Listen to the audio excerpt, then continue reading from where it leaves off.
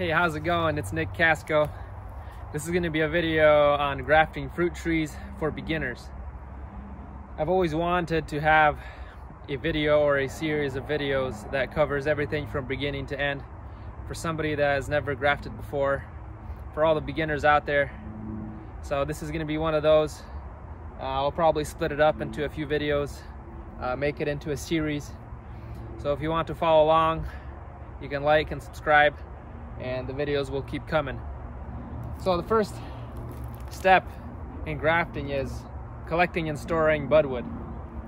The reason why you want to collect and store it is because the optimal time to graft is when the tree has broken dormancy, but the wood itself is still dormant. And the only way to achieve that is to store the wood in a refrigerator or someplace cold to keep it from leafing out. And then once the root system where you want to graft onto has broken dormancy, all the sap is flowing, then you place this dormant budwood and attach it to that rootstock. It begins to grow instantly, but it doesn't dry out because it has no leaves on it yet. So it gives it some time to callus and heal before it starts growing. So the best time to collect the budwood is as late as possible in the winter, but before it leaps out. But it can be collected anytime during the winter. They will store for over 6 months if you store them correctly. I will show exactly how I store these and how I collect them. So this is a Spitzenberg apple tree here. If I want to have another Spitzenberg or another couple Spitzenberg apples that are exact clones of this variety, what I need to do is take cuttings from this tree and graft onto any other rootstock to produce a clone of this tree. So you want any growth that's only previous season growth, any vigorous growth near the top. It could be near the bottom as long as it's vigorous and it's healthy. So I'll go in here and I'll try to pick out pieces that I will be pruning out anyway to take for budwood. This piece, for example, is growing in towards the tree. It's going to have to get cut out anyway. It's one season of growth here, so I'll take that. This piece is about 3 feet long, and you can do a lot of grafting with this. If I really wanted to make this last, I could make a tree out of every single bud.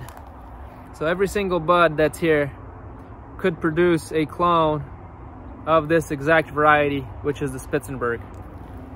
But that's if you do bud grafting. I normally use scions that are about 10 to 8 inches long. They store easily, so I cut them up into sections that are about 8 to 10 inches long. The tips you can use, but oftentimes, depending on how cold hardy a variety is and what cultivar, what kind of fruit it is, sometimes these tips will be dried out, and I can take a couple more. Anything near the top will work. Again, I'll remove a small piece from the bottom because it's slightly curved. I want the scions to be close to pencil thick, and it could range, you know, anywhere from thicker to thinner. You can use even thicker wood if you want, but thicker wood is harder to cut when you make the grafts. So here's the tip here again. This is usable actually, but when you have better wood, there's no reason to keep or hang on to sections that aren't so good. You want the scions to be as healthy as possible, as juicy as possible, anywhere from the vigorous growth of the tree. Here's an example of an older cherry tree.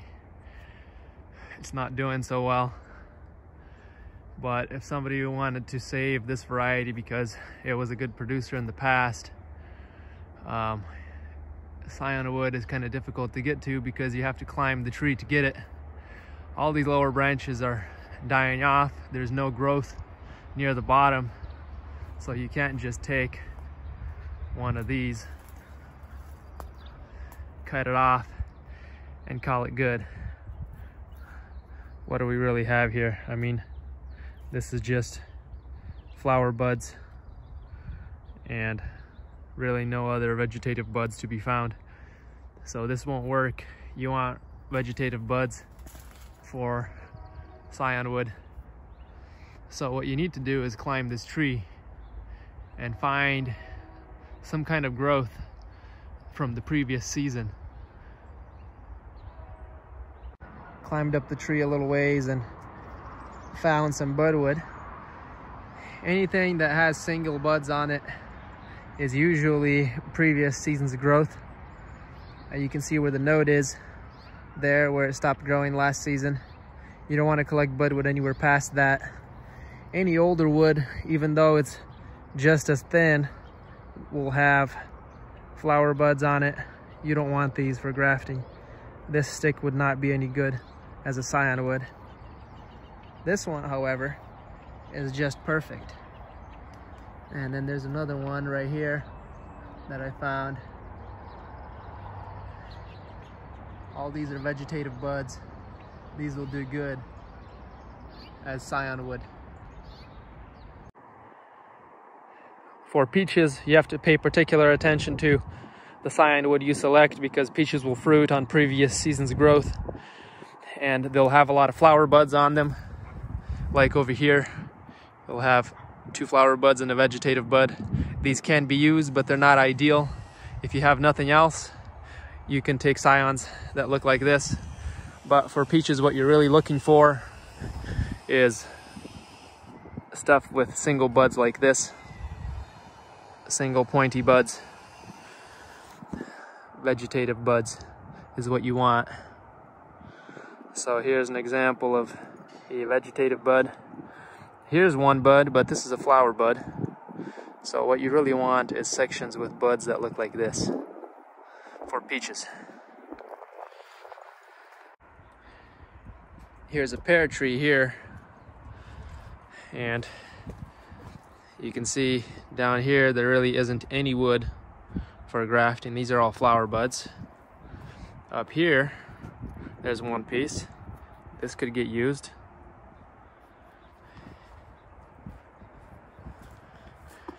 This can get used. Single buds. If you go below that, from here downward is 2-year wood. Here's a nice one way down here. So previous season's growth is what you're looking for, and single buds. If you have multiple buds at each node, it's likely to be flower buds, and then that's not what you want for grafting. Make sure your refrigerator is set to the coldest temperature that is just above freezing. The colder it is, the better, but as long as it's not freezing. That way it'll keep the scion wood fresher and less chances of mold growing. I keep my wood in Ziplocs like this. Ziplocs are labeled with the type of tree, and then inside each Ziploc, each type of tree is labeled with the variety. So these are cherries. This is Bing. You want to harvest your wood when it's dry, and when you put it in a Ziploc, you really don't want a lot of moisture in the Ziploc. You just want to maintain the humidity in there at 100. So I throw in some hemlock branches. People like to throw in damp paper towels. I've learned that paper towels attract a lot of mold, But if you do end up using paper towels, just make sure that they're barely damp and put them in the corner of the Ziploc bags just to help maintain the humidity if you're scared that your scion wood will dry out. But honestly, you really don't need paper towels or anything in there if you have plenty of wood in the bag. As soon as this is sealed, the humidity in the bag will get up to 100%, and if no moisture is escaping the bag, there's no way the scion wood can dry out. I like to add just a little bit of branches of the evergreen hemlock in there just to kind of help pad it a little bit and also inhibit mold and control the climate in the bag a little bit. And you just want to make sure it's sealed, take as much air out of it as possible, and really you just throw it in the refrigerator and wait until your fruit trees break dormancy so you can start grafting.